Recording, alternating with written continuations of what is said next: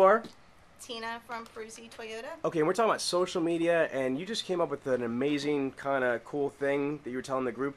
Exactly what is your dealership doing, and slowly explain the details and how you're doing this. One of our coordinators is one of our web designers. He does all of our banners.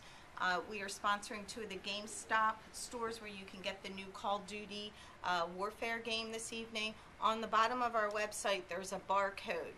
If you take your iPhone and you click onto the barcode, it takes you right into the Call of Duty Warfare game that's going to be released this evening, and then into our website to talk about the Scions and the new Scion TCs that are released. Wait a minute, so you could just, I'm not even playing this, I'm really curious. So you could actually take your cell phone and scan your website?